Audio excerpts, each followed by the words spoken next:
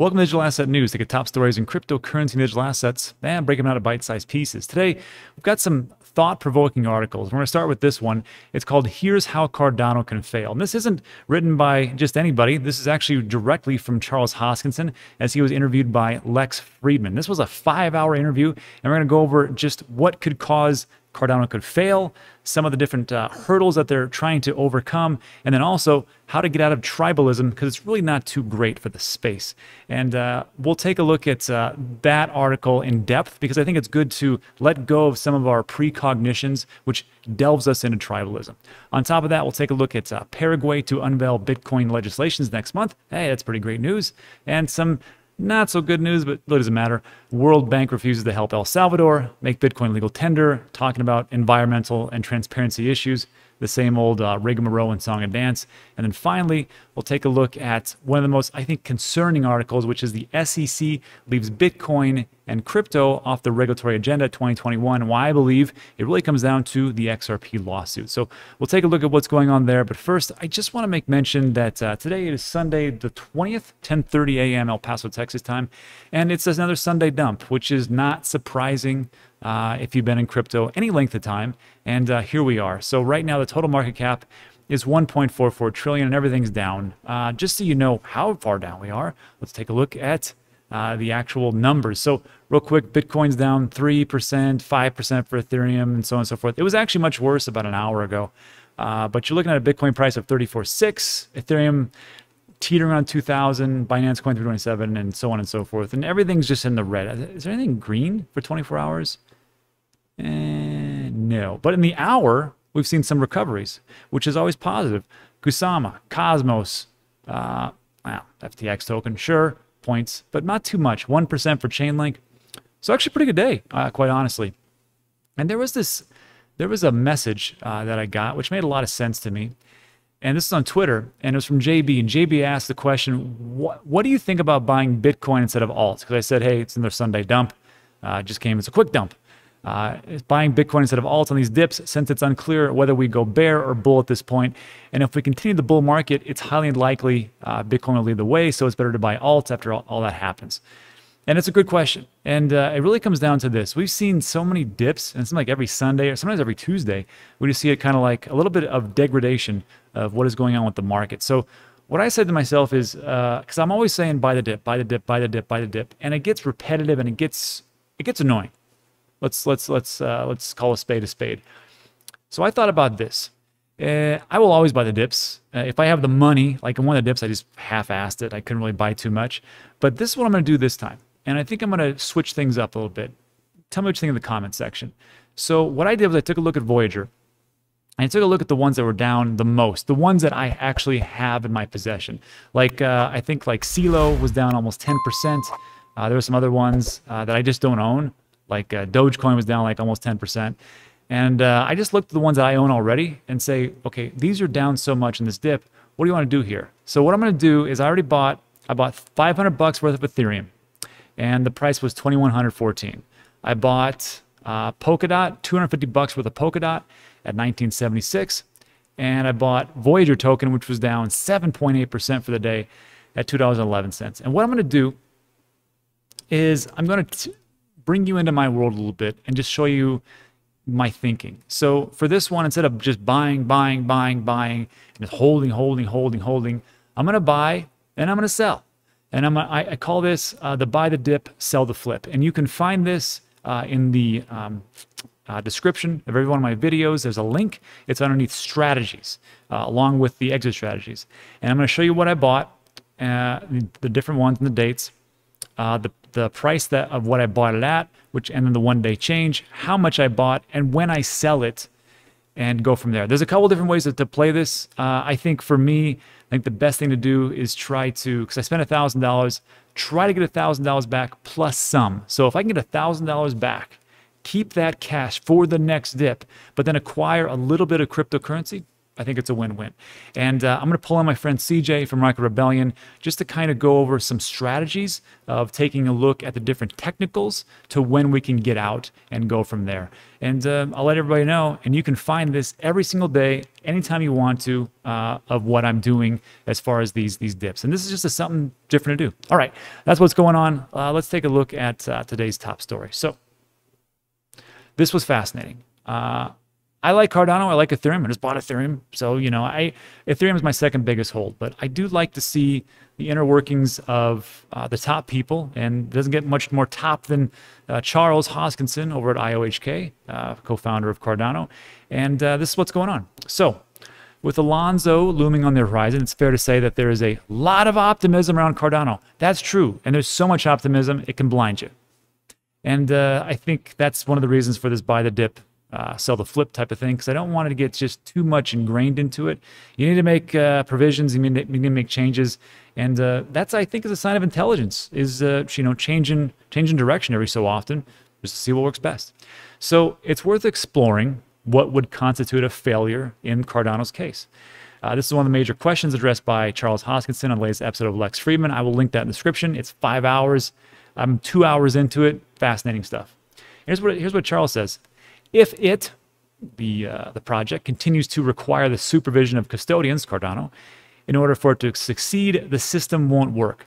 Custodians, it's supposed to be decentralized. It's supposed to be run democratically, and it's supposed to not just have a centralized figure, and that's the biggest thing, right? So if they can do that, which they're trying to do, I think it'll work out pretty well. And he's saying, but if we have to always step in and fix everything, that's not how it's supposed to run. He says there's no guarantee that this will be sustainable. No guarantee the next step, the smart contract step, will achieve what we want. However, I will say this, they've already gone through with the Alonso upgrade. They've already done a couple of smart contracts, and they have worked. This is only in the test net, so don't get all worked up, but looks like they're going to hit that August deadline. There's no guarantee the governance step will achieve what we want. Hoskinson also highlighted his wariness about the likelihood of Cardano evolving in the wrong direction, a direction symptomatic of a centralized dystopia, like the Chinese social credit system, where a small group of people has control over who gets to use the system and how they get to use it. And this is the problem, I think, with like a Binance Smart Chain. There's so many, there's like 20 different validators, and that's it. And I think EOS is the same way. Correct me in the comments, but I think there's not that many. And then with stake pools, we're looking at hundreds of different stake pools that are out there.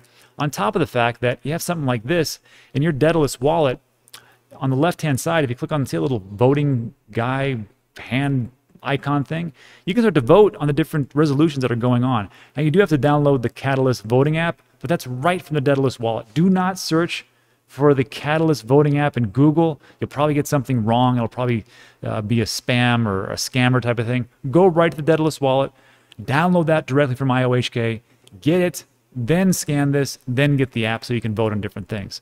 And that's the whole point of what it's trying to do. Try to allow people to come in there and go, this is the direction we want to take Cardano as a decentralized community. So, and then this was the one that concerns me. According to Hoskinson, Cardano has incredible evangelism, right? With a loyal community that believes in a mission of value. Such a community, and this is what he talks about, but this last sentence he did not say. Such a community, however, runs the risk of becoming a cult or a religion. That was what Mike Novogratz said, that Daedalus, or that Cardano is a weird cult. And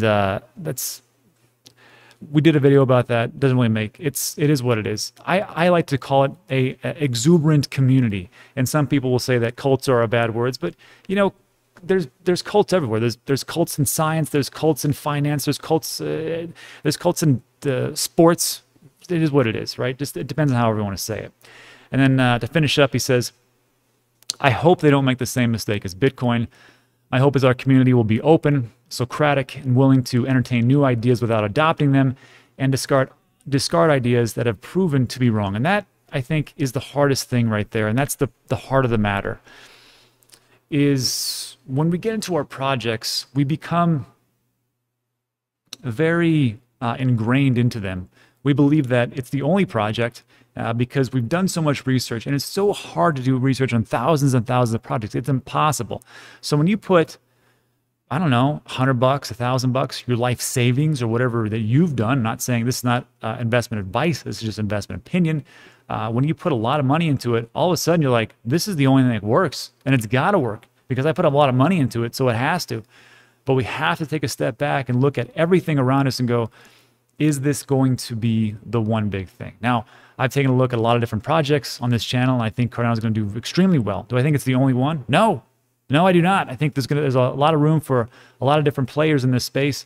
Ethereum being one of them, Cardano, Avalanche, Polkadot, Tezos. I mean, a lot of different smart contracts platforms. But this tribalism, it really destroys us, I feel like, because you have to understand, it's only us against the world. And there's not that many of us, if you really look around, as far as like crypto and digital assets. We are very early. And I'll give you an example. Go out in the street, ask anybody about Bitcoin and Dogecoin. And I used to just say Bitcoin, but Dogecoin is so hot right now. And everybody's like, I know what that is and what it is. But ask them about Tezos and ask them about Polkadot and ask them about BTT and ask them about, whatever. I don't know what you're talking about. So we're super early. So when people, start to, and they're going to attack us because it's going to change the world. We have to rally around each other. And it's just like when somebody picks on your brother or your sister, you may not like your brother or sister too much over time, but you have to stick up for them. And that's just how I feel. So anyhow, let me know what you think in the comment section. Let's go on to our next piece. So Paraguay, on the heels of El Salvador to unveil Bitcoin legislations next month. All right, good news. So Paraguay is set to unveil a crypto bill on the back of Bitcoin's El Salvador thing. The South American country reels from a declining economy and ill-fated effects of dollar printing in the U.S., but officials are turning to Bitcoin to offset some of those side effects. Carlitos Antonio Rejela Helman, a deputy of the nation and member of Congress in Paraguay, wrote on Twitter, "This is Paraguay. In July, we legislate." That sounds pretty good to me. And that's his little tweet right there. And then he hinted this in June that officials were possibly working with PayPal. Let me say that again. He hinted in June that officials were possibly working with PayPal, nothing confirmed, on a Bitcoin-related project for the country. Well, now we know why now we know why PayPal is getting everything, because they want to take over the world. As I was saying a long time, and this is, of course, in English, we're going to translate this real quick.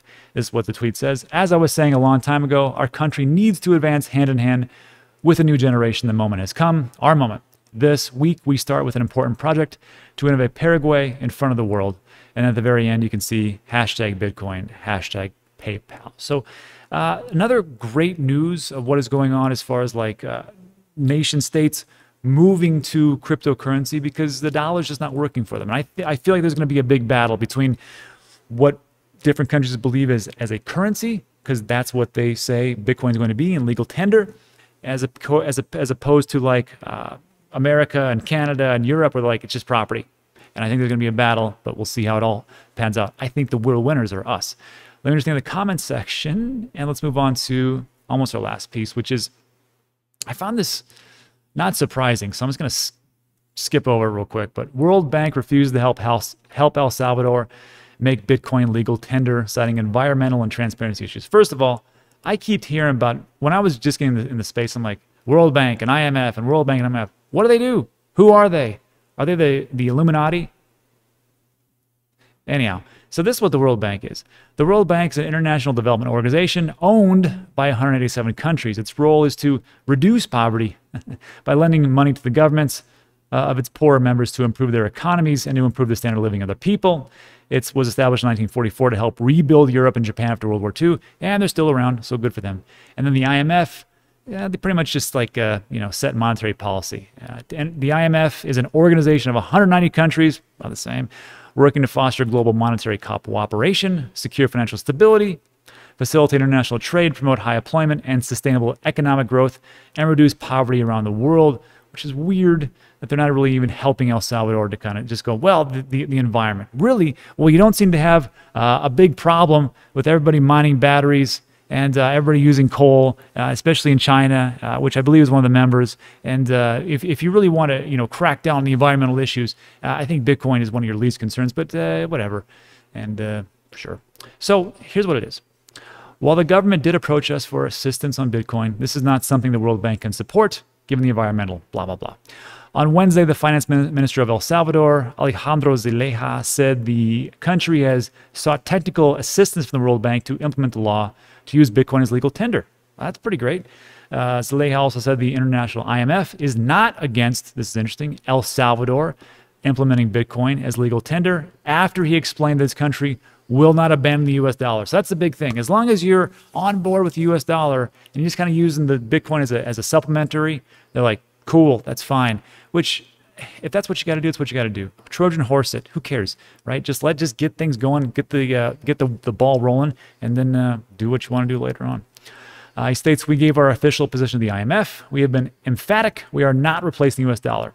The finance minister said an IMF spokesperson said they are macroeconomic, financial, and legal issues with the Bitcoin law, but they're still letting it go forward, so that's good. Meanwhile, the Central American Bank for Economic Integration, which I didn't know it actually existed until a couple weeks ago, which has 15 countries, said it will provide technical assistance to help El Salvador implement Bitcoin as legal tender. This is the big thing. I think like in Central America, they're looking out for Central America. So like this, the CABEI is the one that is really going to say, let's do this, because a lot of countries are going to go forward. The IMF is like, well, you know, we'll let it go. And of course, the global bank, the World Bank's like, no. So again, there'll just be a little bit of a fight, but we're moving in the right direction. I think I see these both as signs that it's very bullish for Bitcoin and cryptocurrencies. What I do not see as very bullish is this next story. And this is really what concerns me. The SEC leaves Bitcoin off crypto agenda. What the heck is going on? Before I move on with this one, this is the last story and then we'll take off.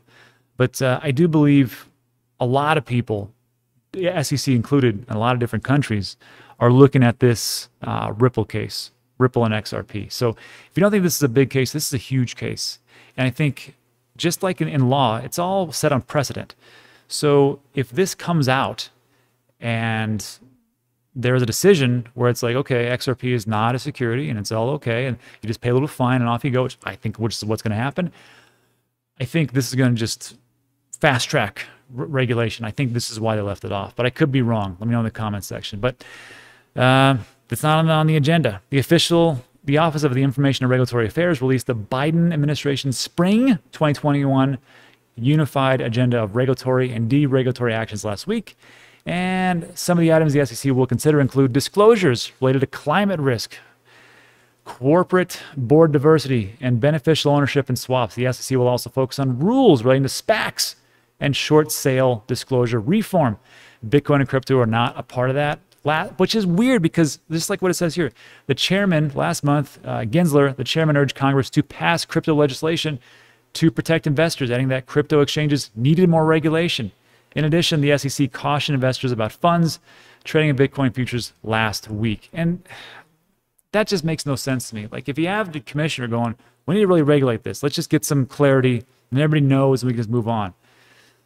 It's not happening. And again, I hopefully that once we get this dispute, this lawsuit taken care of with XRP, I think it'll just give it a precedent and we'll kind of move forward and go, okay, well, this is what we saw in this case.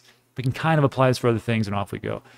I personally believe Ripple's smart. They got a lot of smart people. They've hired a lot of smart people. And they're just going to say, look, let's just pay a fine. Let's just go move on with our lives. You guys get money, which is what you want anyhow. We can keep going and then everybody's happy. That's what I think is going to happen.